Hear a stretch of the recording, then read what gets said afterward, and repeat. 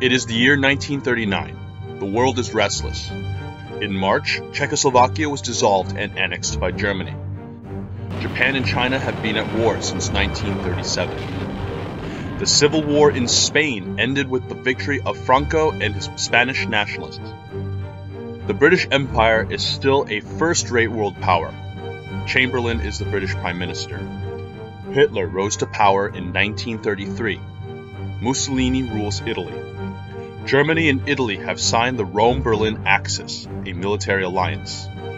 Roosevelt is the American president. The United States of America is recovering from the Great Depression.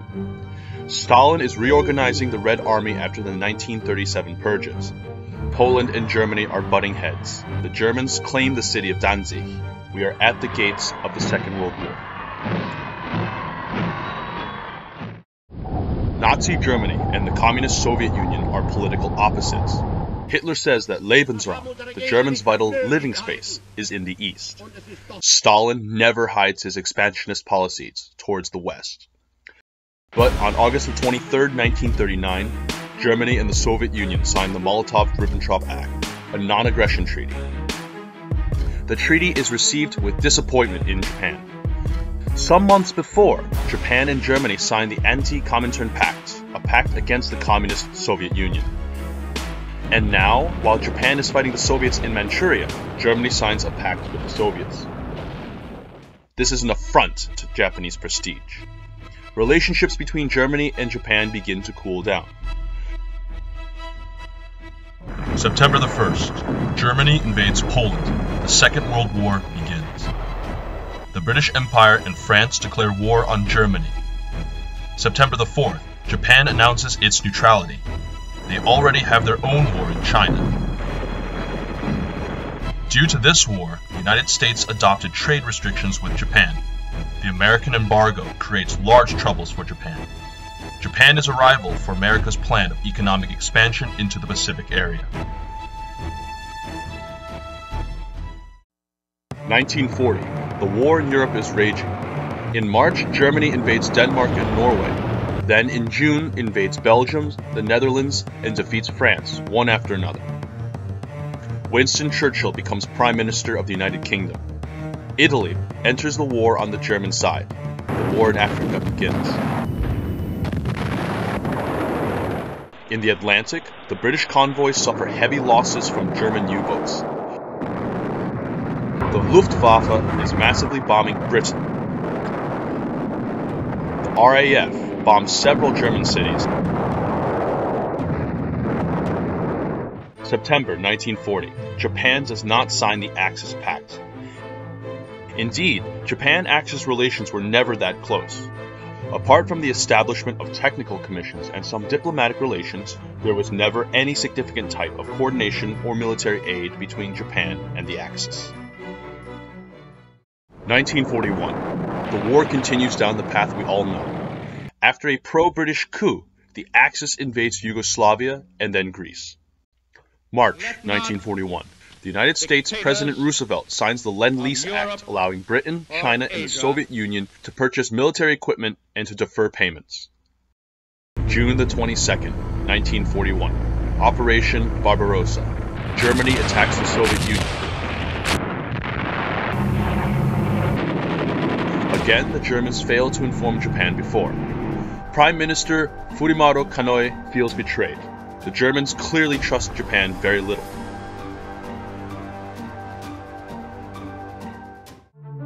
August the 1st, 1941. The turning point. The Japanese start the occupation of French Indochina, claiming they need to stop all imports into China, including war supplies from the US.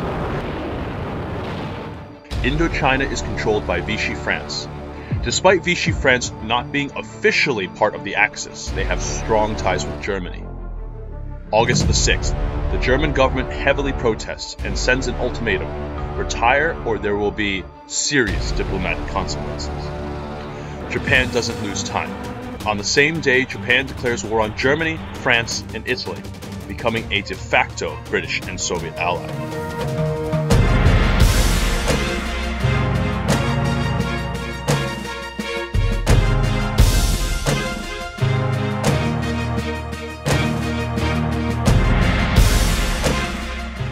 Imperial Navy has the orders to sink all the German cruisers in the area. The Italian base of Tianjin in China is occupied. Hitler and Mussolini are surprised, but they have not considered Japan as an ally since 1940. The declaration of war on the Axis was a good strategic move. Japan has little to gain from an alliance with the Axis. Europe is far away. Germany and Italy can't help Japan, apart from maybe a naval squadron. And the Axis can, in no way, damage Japan. This war could be a way to circumvent the embargo and obtain from the British Empire at least some of the resources vital for their industries. Last but not least, the Soviets are now allies. The Japanese experienced Soviet firepower at Nomonhan, and now they don't want nothing to do with it. Churchill doesn't enthusiastically pursue this alliance, compared to the alliance with the Soviets, but they are not in a position to refuse such an ally. The Germans are doing all they want everywhere in Europe. The United States of America are isolationists, and who knows when and if they will enter the war. They will fight with Japan as they did in World War I. In the following days, the British 18th Infantry Division and the Australian 8th Division invade South Vietnam. The British have already invaded various French colonies. The entrance of Japan does not change too much in the European battlefield. September 1941, the siege of Leningrad begins. German forces start the offensive against Moscow, Operation Typhoon. The Japanese involvement in the European conflict is limited. They control the Pacific and Indian Ocean. November the 19th, 1941. The auxiliary cruiser Cormorant is the first German Navy ship sunk by the Japanese off the coast of Western Australia. A small naval squadron of Namikaze, Shoakaze, and some mine layers are sent to the Mediterranean. A more important force with the old Issei and Otago-class cruisers are sent to the Atlantic. During 1942, Japan will send a couple of brigades to Egypt. But most importantly, the British can move their Pacific fleet, the HMS Hermes aircraft carrier, 4 battleships, and 20 cruisers into the Atlantic. The British convoys are now far more protected. All Australian, New Zealand, and Indian forces available are sent into Egypt. With the arrival in the Mediterranean Sea of the heavy cruisers HMS Dorsetshire and the HMS Cornwall, the Italians have increasing difficulties to resupply their forces in Libya. Rommel and the Italians are now on the defensive after Broke. To make things worse, the British have broken the Italian code, and know the times of departure of every convoy as well as all troop movements, so with fewer divisions they can keep up to the Axis. However, the Japanese resupply problems are still present. 1 million barrels of oil arrived from the Dutch East Indies, something else from the British refinery of Abadan, but it's not enough. For the USA, Japan is still an enemy. The USA embargo becomes even more strict. All Japanese assets in the US are frozen. On August 1st, the US established an embargo on oil exports to Japan. More than 80% of Japan's oil came from the United States. The Japanese Navy has now less than 2 years of oil remaining. The Imperial General Headquarters begin planning for a war with the USA.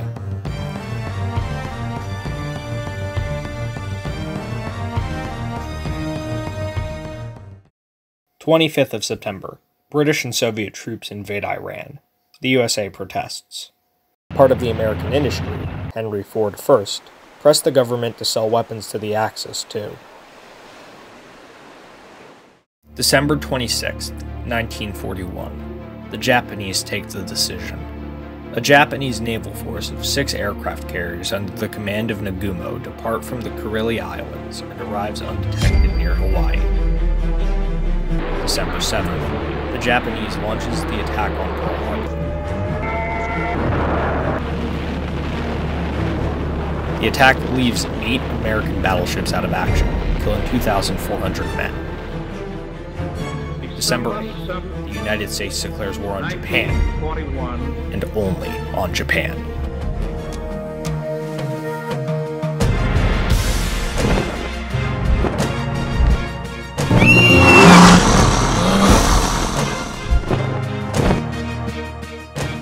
There is consternation at London for the move of their ally. They did not know of this attack. British diplomats hurry up to ensure US they are not going to make any type of hostile action against the USA. But they can't renounce the alliance with Japan. At this point, USA will never enter the war at their side, and UK redeployed almost all their forces to Europe. So now Japan could really wipe out all British presence in the Far East in some weeks, from Hong Kong to Burma to Singapore, and seriously threatening India and Australia. December 12th, Japanese land on the southern Philippine Islands.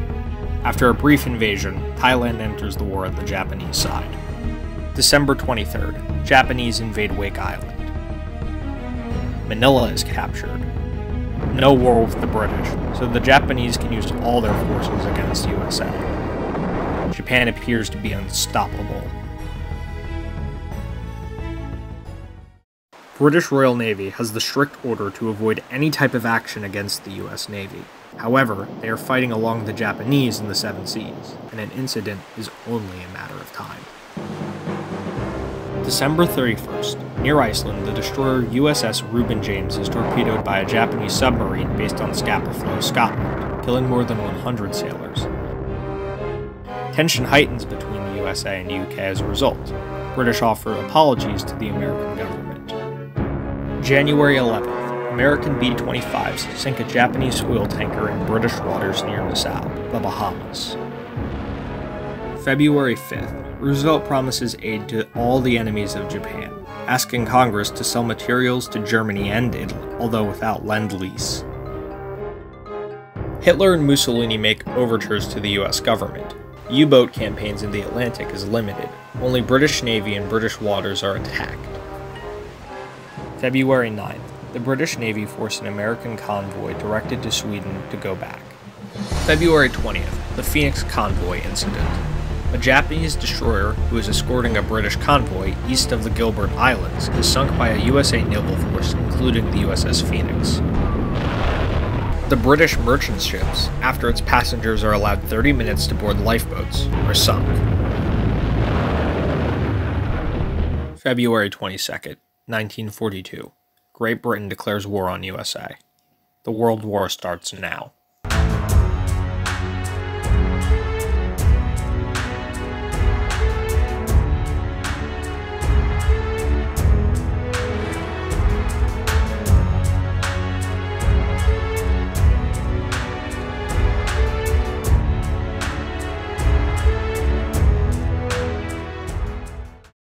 There are immediately the first clashes in the Atlantic between the US and Royal Navy.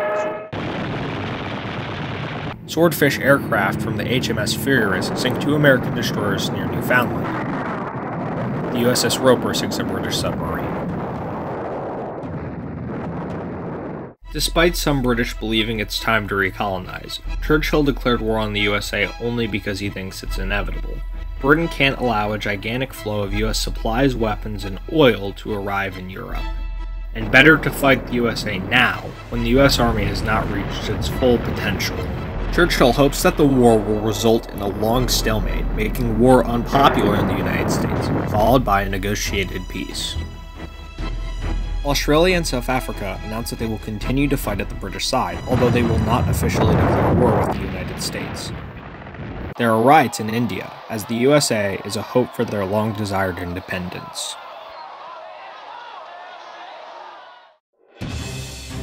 Canada immediately declares its neutrality in this war, with the USA asked to occupy the ports of Halifax, Vancouver, and Newfoundland until the war ends.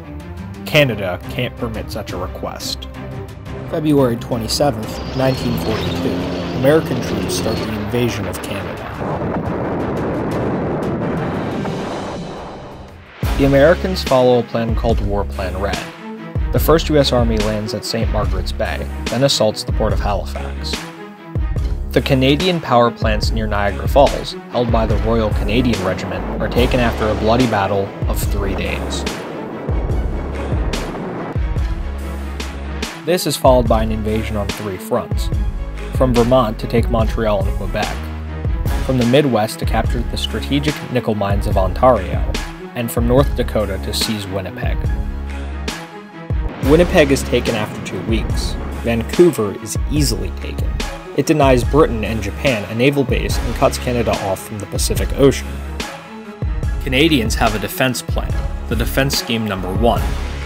They plan to rapidly occupy Seattle, Great Falls, Minneapolis, and Albany. No hope of holding the objectives. The idea is to divert American troops away from Canada long enough for the British to arrive with reinforcements. This plan fails almost immediately, or better, it does not start at all, and the reinforcements from Britain will never arrive, apart from 2 squadrons of Hurricanes. Britain knows it's impossible to defend Canada against the much larger United States, and they have other more urgent problems, like Germany breathing down their throat.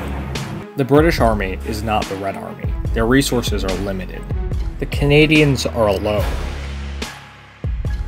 Then after some initial success, the US invasion is stopped. The US Army fails to take Halifax. They only occupy New Brunswick, cutting Nova Scotia off from the rest of Canada at the railway junction in Moncton. The US Army is stopped at the gates of Montreal and Toronto.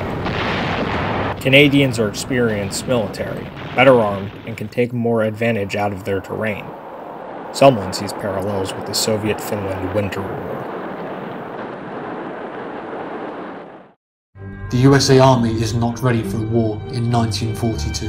Obsolete equipment, poor training, and a lack of experienced officers. Very few saw combat of any kind. The USA has no real tank force. The primary tank is the M3 Lee, a tank with a very limited 75mm gun, smooth tracks, and an impractical high profile. It can be killed from almost anywhere and in any kind of terrain. The B-24 is yet in service, but with low numbers, and there are the B-17s. The USAAF's best fighters are the P-40 Tomahawk and the P-39 Airacobra. The P-38 is already operational. The US Navy's battleships were never tested in war, except for their diving ability at Pearl Harbor. Hitler and Mussolini are pleased for the entry into the war of the USA. Hitler does not take the Americans too seriously, but apart from the stop of the Lend-Lease, he hopes that the US will distract the important British force away from Europe. Europe, 1942, Eastern Front. The Soviet winter counteroffensive pushes the freezing German army back 100 kilometers from Moscow. The front stabilizes. The siege of Leningrad continues. Part of the British Navy leaves the Mediterranean to fight in the new Atlantic front. Royal Navy air carriers Hermes, Penelope, Repulse, and the battleship Prince of Wales are deployed in the Far East, but far from the war zones. In the western northern Atlantic, the American Navy try to block British-Canadian traffic, but they do not attempt to openly face the British fleet, nor for the moment send soldiers or materials into Europe. The Royal Navy is still the strongest navy in the world. There are the first collaborations with the Germans. German U-boats in the St. Lawrence Bay sunk several merchant ships. US public opinion, after some differences, will attempt to fight at Hitler's side, as in our timeline they accepted to fight for Stalin. Pacific Ocean, 11th of March. The Japanese land on Mindanao. April 31st, MacArthur evacuates the Philippines. 2nd of May 1942. Japanese land forces invade Indonesia, fearing a similar action by the Americans. The Dutch government in exile at London can't do anything. There are weak protests from London. The Dutch are allowed to continue to administer Indonesia. The Dutch East Indies alleviate part of the oil problem to the Japanese Navy. 4th to the 8th of May 1942. Japanese forces under Admiral Shima make unopposed landings on Samoa, opening the Battle of the South Pacific, the first battle in which aircraft carriers engage each other. The US sinks the Japanese light carrier Shoho. The US lose their fleet carrier Lexington and the Yorktown is damaged. Japan begins the invasion of the Aleutian Islands. Japanese midget subs based in the Canadian port Prince Rupert sink a support ship in Alaska. British Navy bombs the US coastal bases Portland, Boston, Norfolk, Savannah, Charleston. The 19th of June, Operation Jubilee, a raid by British and Canadian forces with 20 Mark IV Churchill tanks on Portland, Maine, ends in disaster. They come under heavy gunfire and most are killed or captured by the American defenders. British bombers short S-29 Sterlings based in Toronto bomb the US industrial Midwest, including Detroit, Pittsburgh and Chicago. The British tried to inflict as much damage as possible to the US industrial forces, but this would require constant and heavy attacks. It took years and years of bombing to put down the German industry, which is only a quarter of the US industry. The British attacks are pinpricks. The land lease has been stopped, and it was almost 10% of the British effort and around 7% of the Soviet effort. Africa. The British Army in Egypt is weakened since Australians and Canadians have returned home and the Indian troops are now unreliable, and after the redeployment of the British fleet in the Atlantic, the Italians have better supplied forces. Rommel is ready for a new offensive, turns his troops to Gazala and destroys the British 1st and 7th Armoured Division. 21st of July, Mersa Matruh, 150 kilometers from Alexandria, falls to Axis.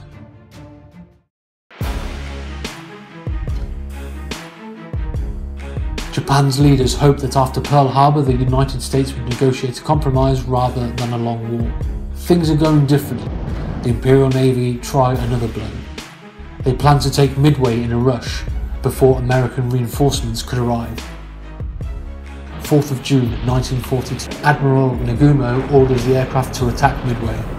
The Battle of Midway opened. The Battle of Midway will be almost the same as in our timeline. The US has broken the Imperial Navy's code and know practically everything that the Japanese are going to do. The British do not participate in this battle, nor generally to the Japanese effort against the USA in the Pacific, because they do not want to help Japan build their own empire in Asia. However, due to the absence of a British threat, probably things would have been slightly better for the Japanese. Nimitz has positioned his 3 aircraft carriers to ambush the Japanese. The dive bombers from Yorktown and Enterprise sunk the carriers Kaga, Hiryu and Soryu. The Japanese sunk the carriers Yorktown and the Hornet. The Battle of Midway comes to a close. Nagumo cancels the Midway invasion. Again, the Japanese are not able to inflict a decisive defeat to the US Navy, but such a war will not be decided by one decisive battle as the Japanese hope. The Japanese lose 3 carriers that they can't replace, and almost as critical is the loss of its experienced aircrew. Their training program is inadequate due to the chronic fuel problems. Conversely, the loss of 2 carriers is not a tragedy for the USA. There are 24 Essex-class carriers under production, and the US will have about 100 carriers of various sizes in 1945. However, this battle gives the Japanese free rein in the Pacific for 6 months. August 1942, Canadian Front. The Canadians fought bravely but can't hope to stand against America for long. The USA has vastly more men, tanks and aircraft and the means to make more very quickly. The US has now around 2 million men for the invasion. The Canadians can muster 400,000 men, some very experienced units, but only 24 tanks. Most military equipment coming from England is intercepted by American naval patrol. Canadian manufacturing is heavily crippled in this war, as most of the industry is within the first 100 kilometres of the US border. Montreal falls in July, Ottawa and Toronto in August, and then Halifax. September the 2nd, 1942, Canada surrenders. There is partisan resistance which continues for some time in the final war. November the 1st, 1942. US Marines land on Christmas Island. The Japanese defenders are overwhelmed. The Japanese make several attempts until December to retake the island, but the landing Japanese forces are always driven back. In January, after 5 naval battles and almost daily aerial battles and naval bombardment, the Japanese abandon their efforts to retake the island. America is striking back.